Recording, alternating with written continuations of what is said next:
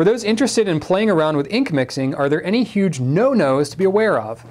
I really could do a whole like fountain pen 101 thing on ink mixing. I've never done it, just haven't been able to get my act together on that, but I don't do a lot of ink mixing. I got kind of into it a little bit for a while years ago and haven't really messed with it much.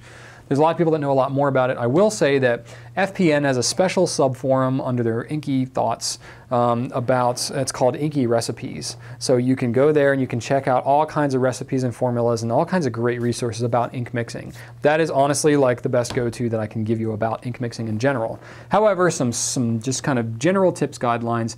Whenever you're mixing ink, you want to do it in small batches. You want to try to be as precise as you can, so you can't go too small. You can't go to like half a milliliter because that's tough to measure unless you have like a scientific, whatever they're called. What did you use them in like biology class and stuff, like the pipetters or whatever. You know what I mean? Like the little click things, and you like do the thing. I don't know.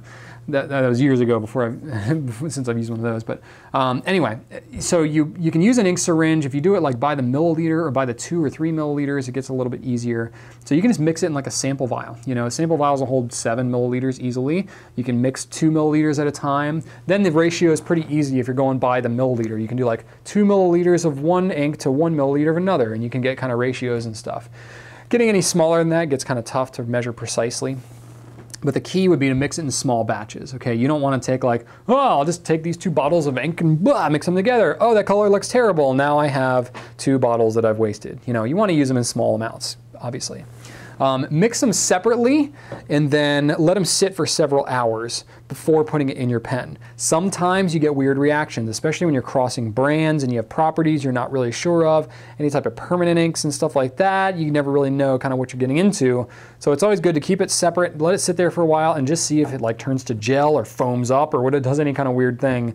You have to be a little bit kind of adventurous when you're dealing with ink mixing. So be prepared for that kind of stuff. So be a little intentional about it. And then don't mix Baystate inks with non-Baystate inks. That is kind of the last little bit that I have there.